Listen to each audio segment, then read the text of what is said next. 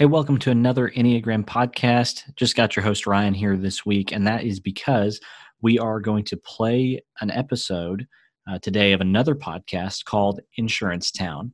And InsuranceTown is, as you might have guessed, a podcast by a guy that does insurance. However, the reason we're playing it for you today is because he had me on there to do a little interview, and it was awesome. It went really well. We honestly didn't talk about insurance very much. We more talked about how the Enneagram can be used in a business setting. And so we wanted to play that for you here today. So enjoy this episode of InsuranceTown.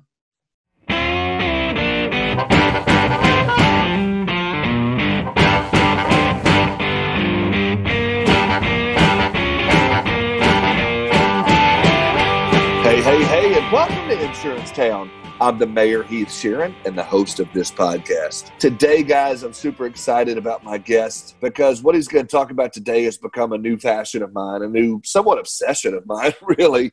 But before I get to that, I want to say thank you guys for all the love and support, for the downloads, for subscribing, for telling your friends. And I'm also excited, if you missed the announcement, we are now on iHeartRadio.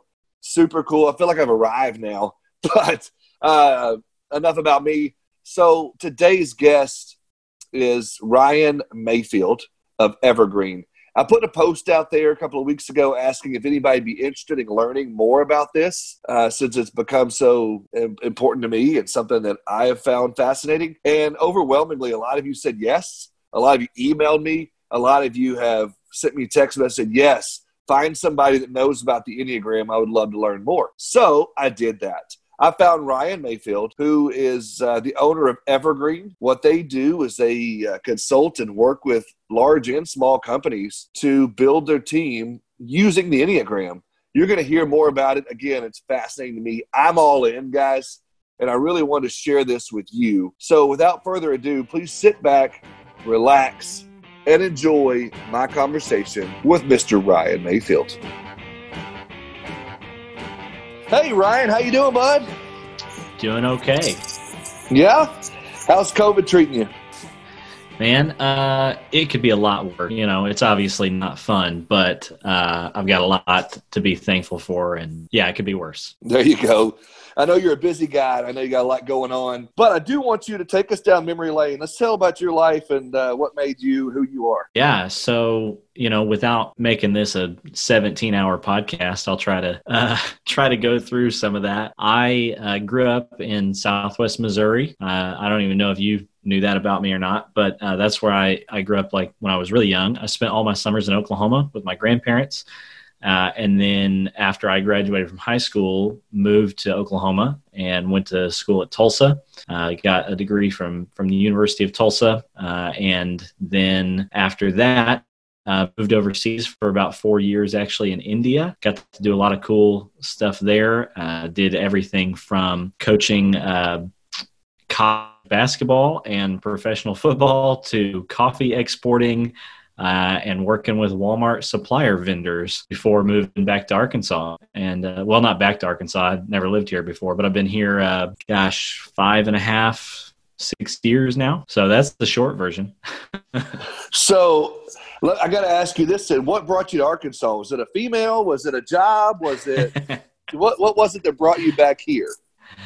So it was a job. I took a job at a nonprofit here in Central Arkansas, working in their administrative office. They asked me to come do that. And I also took over the stateside kind of management of the coffee exporting business that I was doing in India. Okay. So I know why I brought you on the podcast, and I'd love for you to kind of maybe bridge this gap. I know you're at the company Evergreen that you started, but bridge me the gap here between the coffee business and getting into Enneagram and Evergreen. Can you do that for me? How did that happen? That's a big gap. It is a gap. I realize I left that gap there, but you have asked the correct question to get us to across it. So I guess, you know, it's funny you mentioned the thing about a girl. So I wasn't brought here for a girl, but as a coffee manager / salesman / wore a lot of different hats in that role. One of the things I was doing was selling wholesale coffee stateside, and there was a local church that I had started to get involved in. And there was a girl that was running breakfast things for them. And I ended up selling her coffee, which was how I met my wife. And so fast forward a little bit, and I actually ended up coming on staff with that same church for a few years as their director of operations. And in the meantime, I had kind of started this side business of Evergreen that you mentioned. And you've talked to me before about all the different personality tests and leadership profiles and all those things. And over a lot of years, I have sat on the receiving end of those trainings, whether that's DISC or Myers-Briggs or Strengths Finders or Berkman or this or that or the other. Are you a dog or a beaver or a lion? And so while I was on staff with that church, we went through one that was kind of similar, but it was around the idea of the enneagram. And so from there, one of the things that I would say is a strength of mine is that I am good at teaching things. I enjoy teaching people. And so people would ask me to come and start teaching this enneagram stuff to them and to their teams or whatever group they were of. And so at some point I decided, hey, I should make this at least a side business. And then at some point I thought, I think I can take this into a full-blown, deal. And so I did, and eventually transitioned off of staff with the church to start full-time with Evergreen. So I can relate to you on some of this, which is fascinating. And like I said earlier off the air, you and I learned something new about you every time I talk to you, but I spent 6 years of my life in full-time vocational ministry. And I, like you, went through so many different personality tests. And every single one of them, I think it's funny about my personality, I always rank off the charts in one thing. I think that's just my extremist personality. Like with the DISC, I was a high I, like off the charts I. And then I took, and we'll get to this in a minute, but I took the Enneagram and I was like 103% 3. And so it's like, I had these like big personality things. But I guess the first question I would ask you before we get into some of that is Evergreen. Is there a reason behind that name? How did you come up with that? It's an interesting name, and the spelling, guys, is like EVRGRN. Hooked on phonics didn't work for you, I guess. But tell me, how did that come up with that name? It's a great question. So, Evergreen, the name came after about, I feel like 6 weeks of smacking my head against a whiteboard trying to come up with something decent, and eventually came around to that idea because. What I wanted to do was consult with teams, business teams mostly. And the thing that was appealing about an evergreen is that evergreens are, evergreen, right? They are green, whether it's summer or winter, right? They thrive in every season, which is the tagline for the business, is that I help people craft teams that thrive in every season. And so that's why it's called Evergreen. As for why it's missing a couple of vowels is because I have a friend who's very smart and works at a marketing agency and suggested that. One, because he said it would look appealing, but two, this is kind of a side effect that I found to be incredibly true, is that it makes it more memorable. People like try to read it and they almost trip over it and have to slow down and ask me what it is.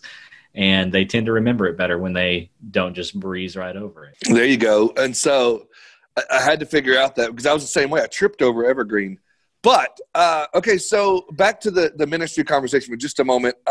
Would you say, I went through all the different personality tests like you. Is there a lot of similarities between the different ones? If I scored an I on the DISC and then I was a 3 on the Enneagram, if I were to pair those together, do you think there's some similarities there? What makes the Enneagram what you leaned forward towards and what you ran with? Because I know that's the basis behind all of Evergreen and what you do everything with. So, there's kind of two different parts to that answer. First of all, I don't think that there's a direct correlation between if you're a D or a C or whatever on this test, it means you're going to be a 3 or a 5 on the Enneagram. I think there's probably some strong relations, but it's not any guarantee, right? So I think you can be any DISC profile and any Enneagram number, even though some might skew towards certain things. Does that kind of make sense? Yeah, it does. It does totally. Okay. So that said, the reason why I really jumped on with Enneagram stuff after going through all the others, I don't know if you've had this experience, right, where you do one of those assessments and usually a couple of things happen. First of all, can be great, right? You can be like, yeah, that's really insightful. But it can also be not fun at all, right? I feel like every time I've done one of those prior to Enneagram stuff, it was like, okay, everybody's got their results and now we're going to go around the room and read them. And everybody talks about how awesome they are. And then you get to mine and it just feels like I read it and it's like, you're a terrible person. You should probably just stop,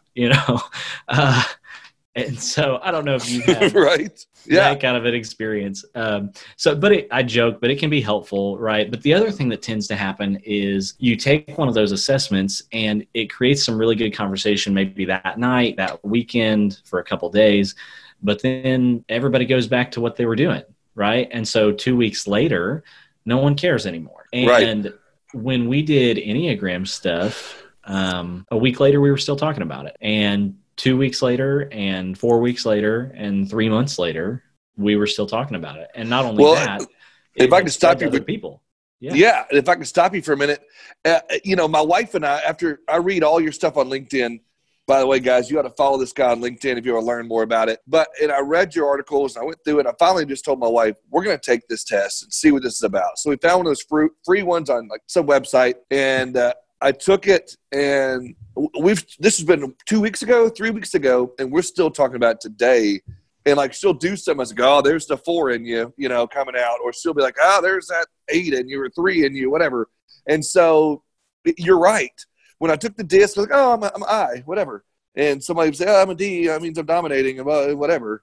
But like you said, with this, because it's so, and I want you to tell more about this, because it's so multifaceted and there's so many different circles. And anyway, there's so much cool about it. It does make you talk about it. And as I told you off air, I sent it on to several of my friends to see what theirs were. And we've been texting back and forth about it. And it's cool to find someone like you that you want to talk about, hey, here's what I'm dealing with as a 3. What do you deal with in this? How do you handle this? You're right. I could see what would be great for team control, team management, and team building. So I guess for the audience that doesn't know anything about the Enneagram, can you tell a little history about the Enneagram? Maybe make it sexy for a minute and talk about it.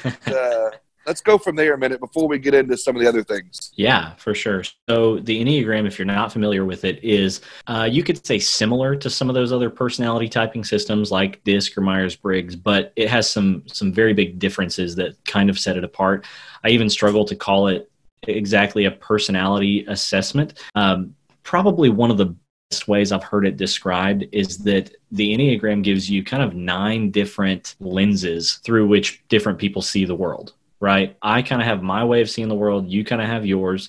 And so it's not just about personality. It's about who you are at your core and what drives you and what are the intrinsic questions that you ask to try and find your own worth and value, and how you experience conflict and how you communicate with people. And so it's, like you said, has a lot of different facets to it. But probably the biggest differentiator for me is that where something like DISC, and I'm not trying to knock DISC, I think it has tons of great applications, but where it's hugely different, in my opinion, is that a lot of those other ones look at kind of external behaviors, like what you do, your traits, your actions, right, your habits, whereas Enneagram looks a lot more intrinsically or internal motivations rather than the external actions. And that's a whole deeper level of self-reflection and introspection. And so it can be really useful for your own personal growth, for relationships, for work. I think that's one of the reasons why it gets talked about so much, is because it has such a wide range of applications, not just in your own, but also in your marriages and friendships and personal growth and development. Yeah, I was going to say the same thing. And, going back to, from what I've read about it, like I said, I'm not addicted to it, but I'm obsessed with it right now since I took the test a couple weeks ago. But I understand there's the instinctive center, the feeling center, and the thinking center, correct? Yeah. Okay. And you're right. It applies to my marriage. My wife and I talk about it almost every night now. And then, I think about it in my own team, and I'm going to talk to my boss about, and you and I can talk about that off air. But And I think it would work well with agencies that are listening to this, agency owners, principals, anybody's listening. This would be a great opportunity for you to think about your team and how you relate to each other. I think it'd be really cool. But, I wonder, because with Evergreen, you work with not just small companies. You work with restaurants, with colleges, with churches. I mean, it's a wide – tell me about that a little bit, about the different types of people you're working with and how that works and what Evergreen does exactly. Yeah. So I tell people that I like to work with teams of about 5 or more.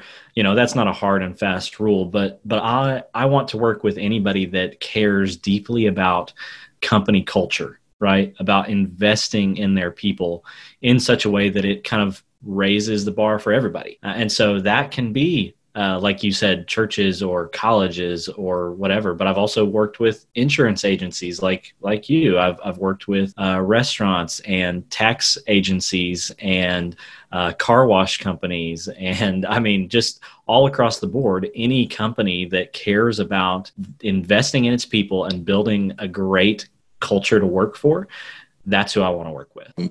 Okay, so with that being said, let's dive in for just a minute. There are 9 personality traits, correct? Or how do you say that? 9? I would say 9 basic profiles. 9 basic profiles. And so can you walk through those 9 and maybe even give the title, maybe some general characteristics about each one of those? Yeah.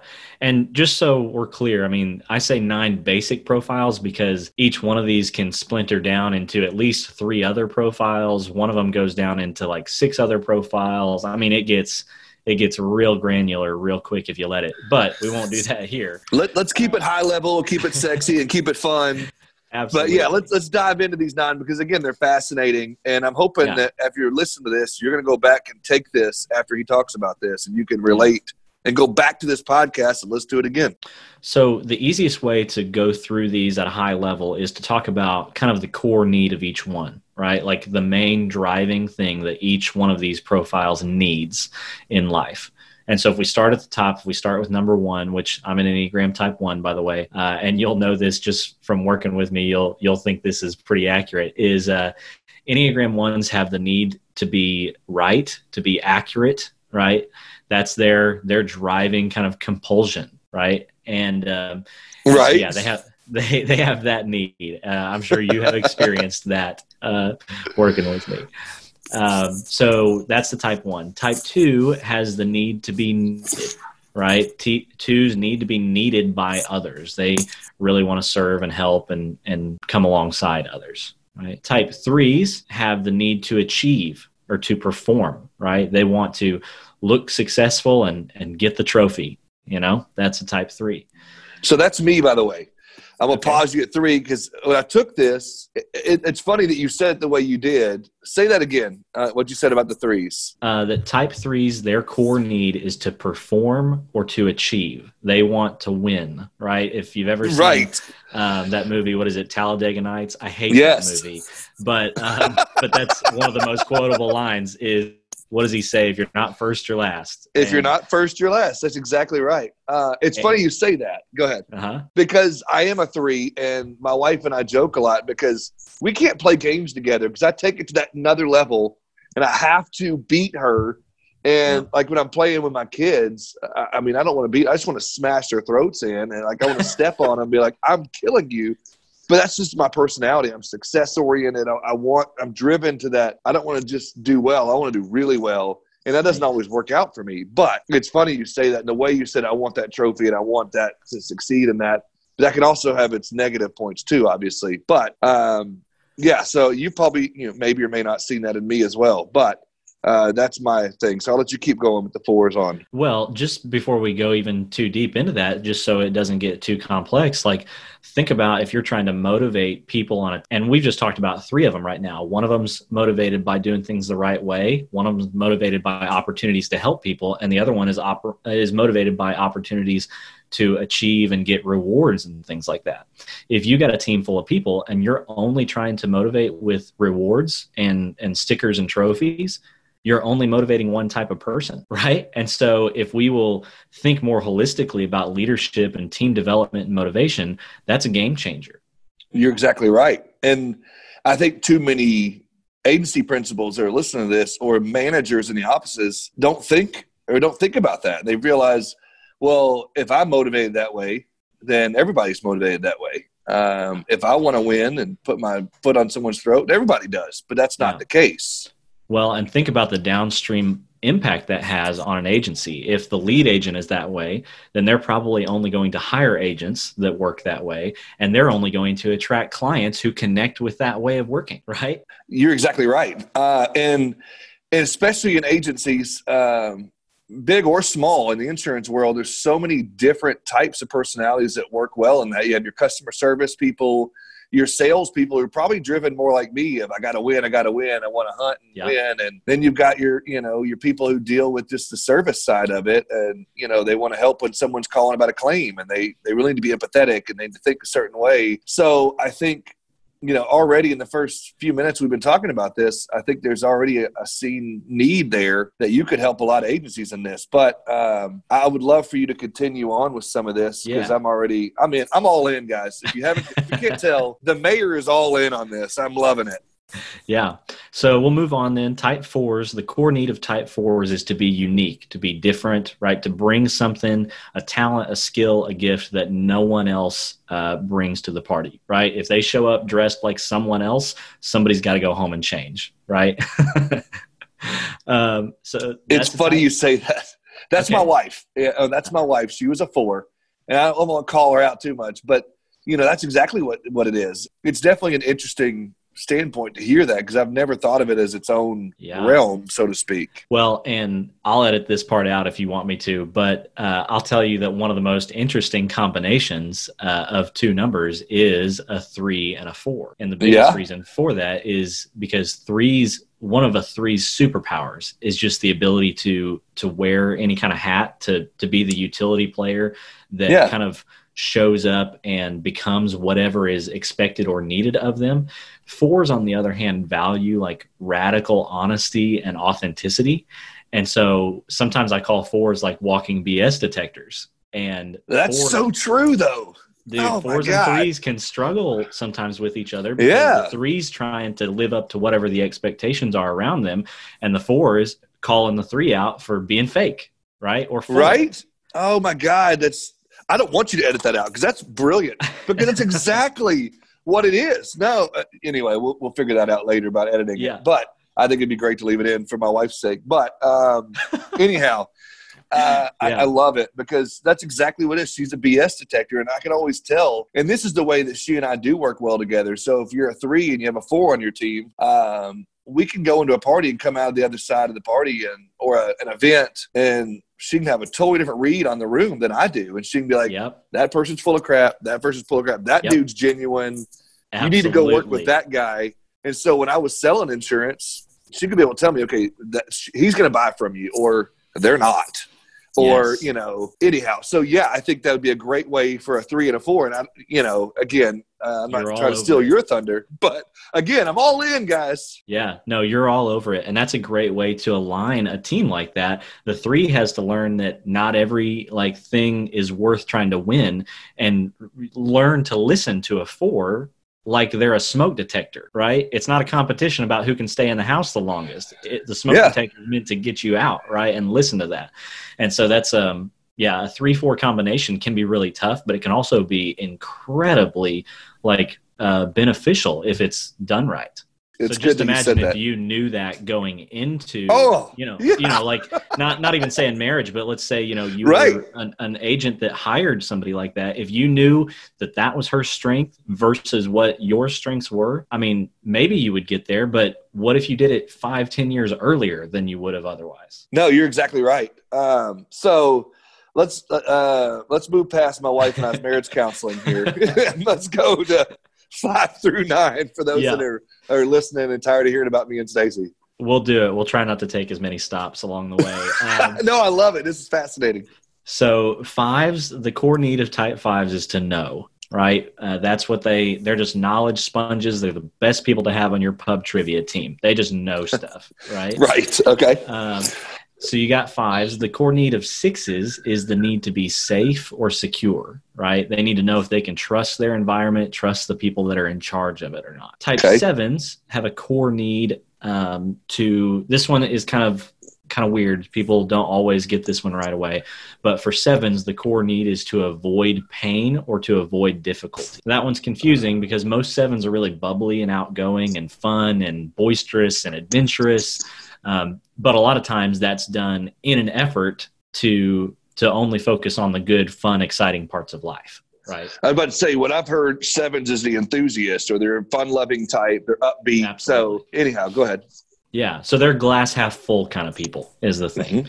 Mm-hmm. So then you move on to the type 8s, and the core need of a type 8 is to be against something or to fight for something. 8s are sometimes called the challenger. They're usually really aggressive and but it's not out of a non-caring. It's usually because they're fighting for something that can't fight for itself. My favorite title for 8s is the advocate, because they like to advocate for people or causes or things like that, right? Okay. That's a type 8. And then finally, the core need of type 9 is to avoid conflict. That's the name of the game for 9s, is to avoid conflict. So they're the peacemaker. Yes, absolutely. Okay, so again, if you're listening to this is going to be about me for a minute. So I took and some of you listening to this are going to ask these same questions, because I put this out on Facebook, and I've had my phone and my emails and my text messages blow up with people asking me questions and wanting me to ask you certain questions. So I appreciate that, by the way, InsuranceTown. So when I took the test, I had high scores. I had high scores in several different numbers. So how does that work? If I scored a 3 and an 8 and a 1, how does that work? As just a complementary of each other, or how does that work? So everybody's complex, right? There's no such thing as just a two-dimensional person. Our personalities are complex. But you have one core enneagram type. That does not mean that other ones are not influential, right? So some people have one that stands out far above the rest. Other people have several that resonate pretty deeply with them. How you know what your core type is let's say you got yourself into a situation where the core needs of those numbers came up against one another. So let's say you scored high in 3, 7, and 8, which is pretty common. And you got into a situation where you had to choose whether or not you were going to be successful, have fun, or, be a champion of justice for somebody else, right? Let's take a race, for example. If you were running a race and you see those videos of somebody falling down and another, runner picking them up, right? That's a very 8-oriented way to do that. A 7 might run the race until it's not fun anymore, and they might jog the rest, or one of my favorite pictures ever was somebody sitting next to a finish line at a race with a cooler full of beer and a sign that said "free beer for quitters." That's awesome. Yeah. So maybe a 7 might be like, I'm tired of this, I'm going to sit down and have a beer. But a 3 might decide, no, I'm going to win this sucker. I don't care what other distractions are around me. Let's get across the finish line. Right. And get that trophy, right? So once those things came up against each other, you would have to decide which one of those do I care more about, and that would be your core Enneagram type. Okay, and so you could have as many as 3 or 4 different high scoring types. Is that how that works? I've seen people that have 7 or 8 different high scoring ones. And that's not split personality type deal, or is it always that way? Because that sounds to me like it'd be hard to be a peacemaker at the same time as someone who's, an achiever who wants to step on people's throats and win. So anyway, go ahead. Well, I mean, it's not like crazy common for that to happen, but when it does, you're not off the mark there. It can be difficult for those people to make decisions and decide what they're going to do because they feel all of these different things that they're concerned about, right? And so that does happen. Most of those people, I say most of those, a lot of those people actually tend to end up being Enneagram 9s. That's one of the superpowers of the 9 is that that they kind of see everybody's perspective. And so that can be a difficult spot to be in for sure. Yeah, I can imagine. So, okay, so I'm not the same guy that I was in my 20s, correct? Just like you're probably not the same guy you were in your 20s.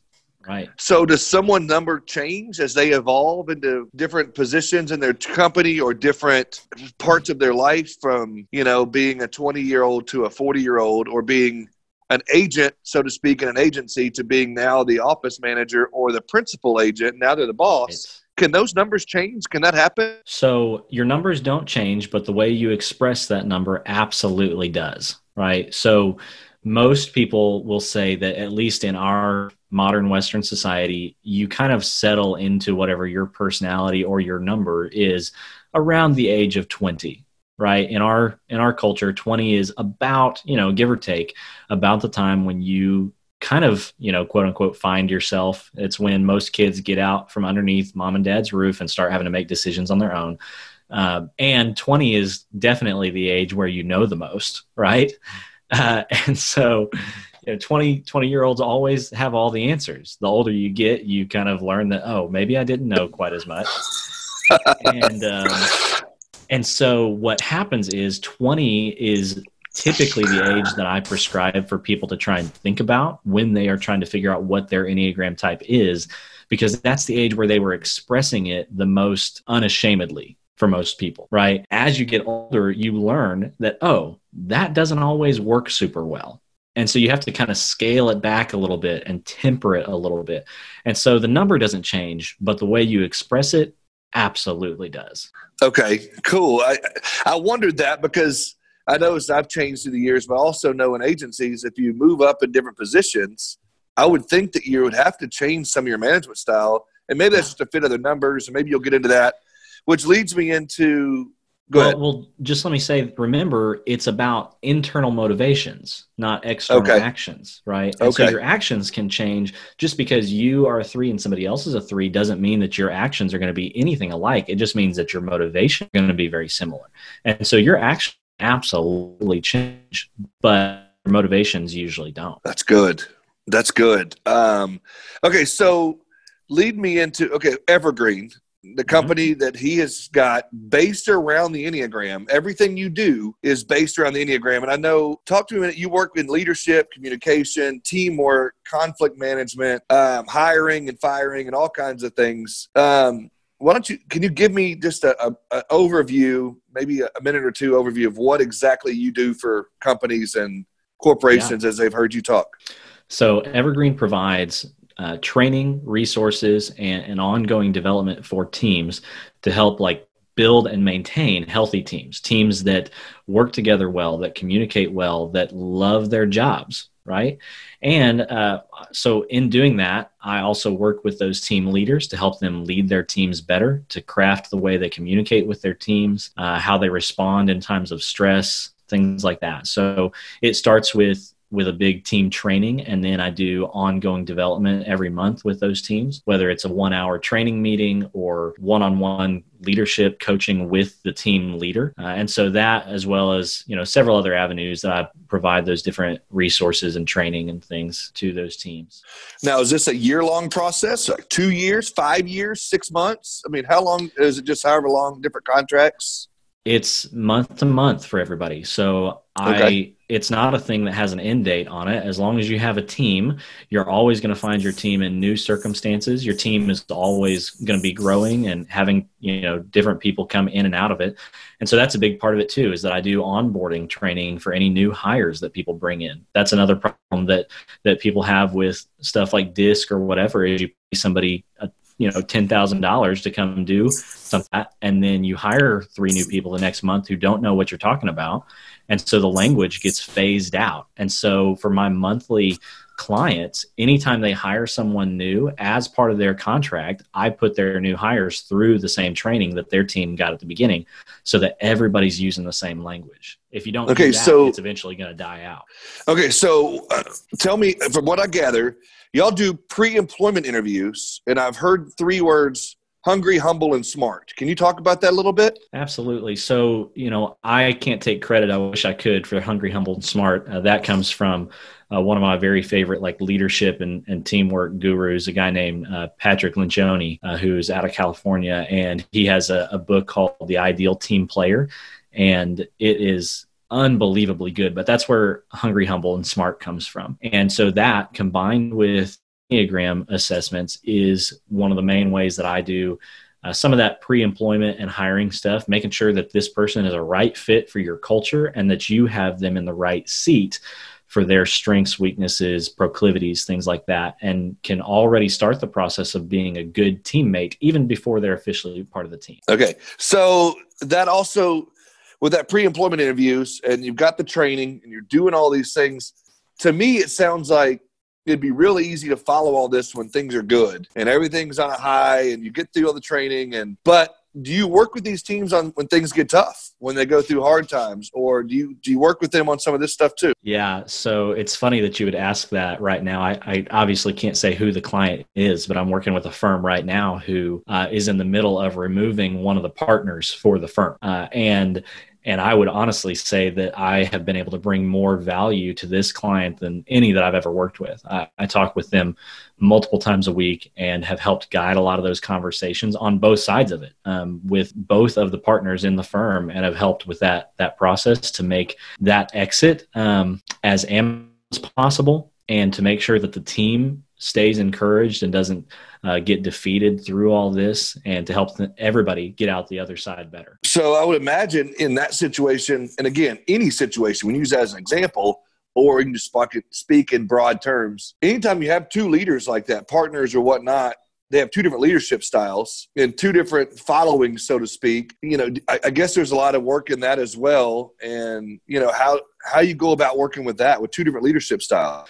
So what's great is for these companies I work with, I become kind of a neutral third party because I don't, none of them are my boss. And so I'll Switzerland.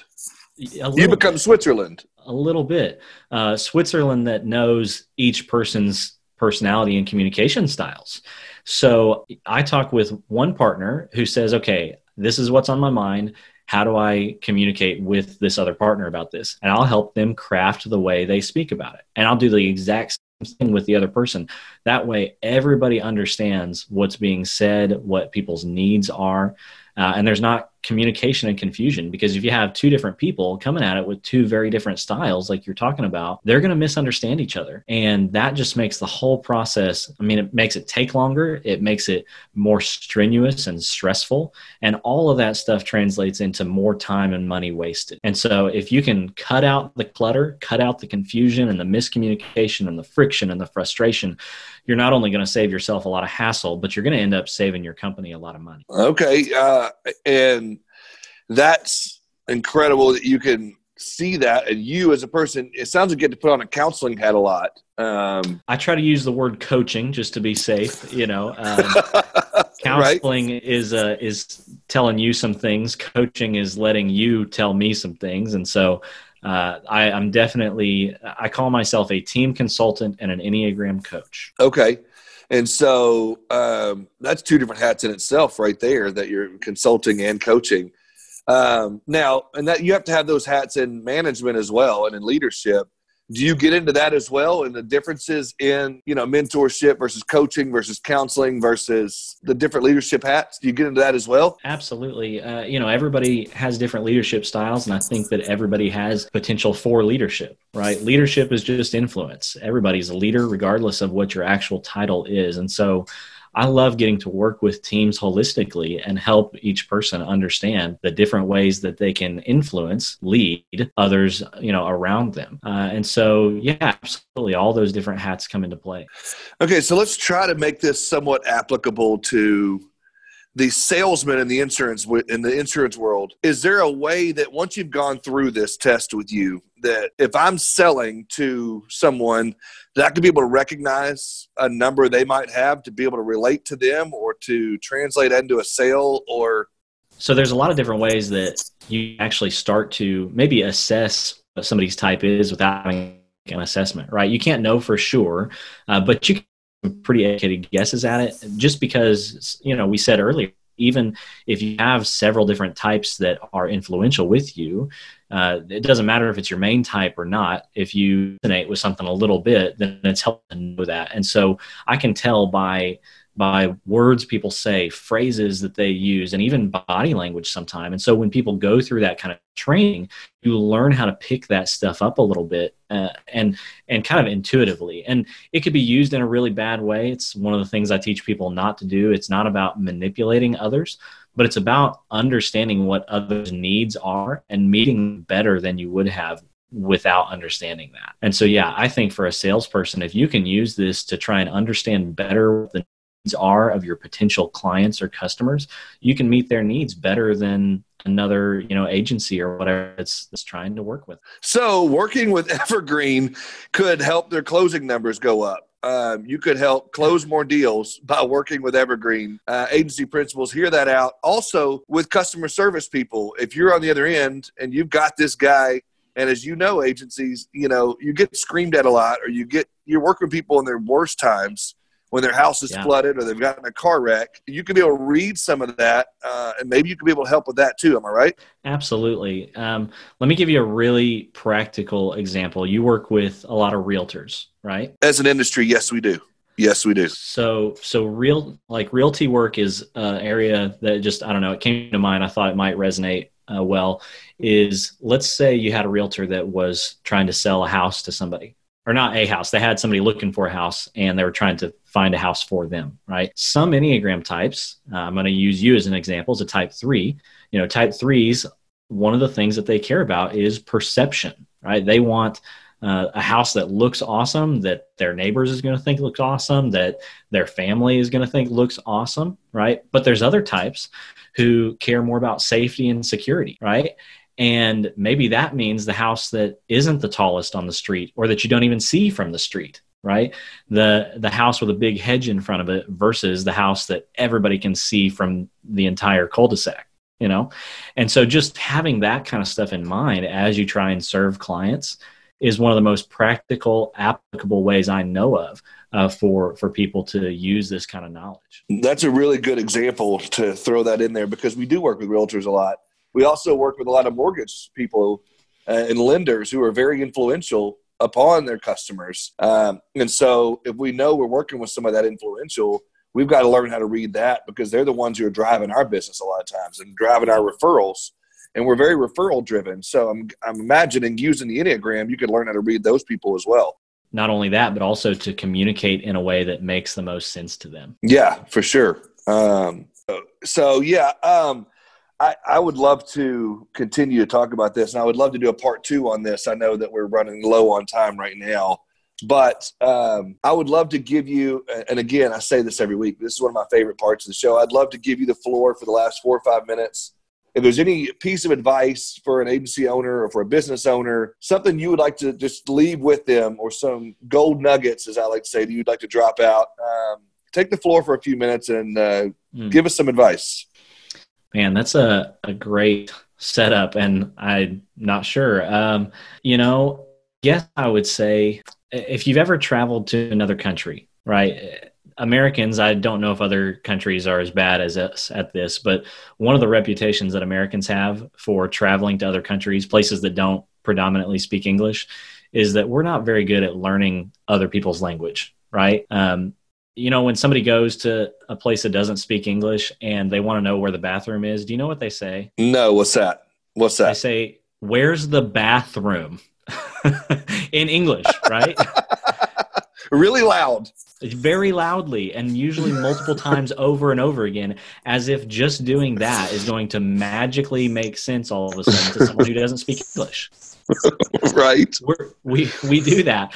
The problem there, to at home a little bit, is that we do that also with personality, with the things that motivate us.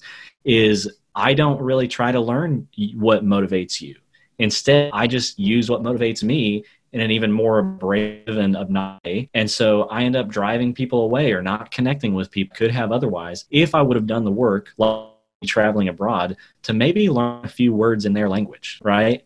And so if I can actually learn a few words in your language, in your motivation and personality styles, I can connect with you in a way that's much more responsible and mature and authentic, rather than the equivalent of just yelling bathroom very loudly over and over and over again. And if leaders can learn how to do that and teach their team how to do that, then everything gets better, right? And so it's good for your team, good for morale, for your turnover rate, it's good for your client closings, it's good for your financials, for your bottom line. That's fantastic. And I love that you ended with that for this episode, because whether the audience likes it or not, we're going to talk about more of this. And I would love for you to also share some contact information, email address, phone number, if they want to hire Evergreen or hear more about Evergreen, or Ryan Mayfield for that matter. Tell them how they can get a hold of you. Yeah, so probably the easiest things to do, you already mentioned my LinkedIn. I'm over on there if you want to find me personally. And then if you want to connect or check out stuff with Evergreen, the web evergreenteams.com. And like Heath said earlier, it's spelled weird. It's EVRGRN teams, like plural.com. So Evergreen without all the E's except for the first one, evergreenteams.com. Okay. And did you say your email address? The best one there would be hello@evergreenteams.com. There you go. Okay. Man, I really think that you guys need to talk to this guy, because, there's so much you could do for your company, for your agency, for your sales, for your customer service by using the Enneagram. Ryan, I appreciate you coming on with me. I appreciate you taking this time. And we're going to have to do a part 2, whether it's recorded or not. I'm down. That sounds great. All right. Well, thank you again, man. Absolutely. Hey, guys, thank you so much for checking out my conversation with Ryan Mayfield. I really hope that the content we brought you today added value to you, and I hope that it helped you in some sort of way today to become a better insurance professional. That is the goal of every one of these podcasts, is to add that value to you. I really do hope so, because I know it's added value to me since I've gotten involved with the Enneagram, since I've gotten to know Ryan. You really ought to check out his LinkedIn at Ryan Mayfield. He's got all kinds of articles. Once you take the test and figure out your number, there's some cool free stuff on there. Or you can reach out to him. He left you his contact info, and hire Evergreen to come in and do some work with you and your agency. I really think it'd be a value add to your agency as well. I got to let you know this podcast is brought to you by Ready Set Podcast. They make it so easy for me. They do all the recording, the editing, the publishing. All you really have to do is have a microphone, a voice, and something to talk about. He takes care of the rest. Ready Set Podcast, turning your brilliant idea into a reality. Thanks again, guys. Come visit next week. Have a good one. Hey, thanks for joining us today on another Enneagram podcast. As fellow leaders, we know it can be frustrating when it seems like you always run into the same problems on your team with the same people. But leaders just like you are learning how to lead their teams better using the Enneagram, and you can too. So if you like what you heard today, we would love it if you would share this podcast on social media. And leave a rating or review wherever you listen to podcasts, preferably only good, reviews and ratings. That would be great. If you'd like to connect with us, you can find us on Instagram. We're at Another Enneagram, or head over to our website, anotherenneagram.com. Thanks for listening, and we'll see you on the next episode of Another Enneagram podcast.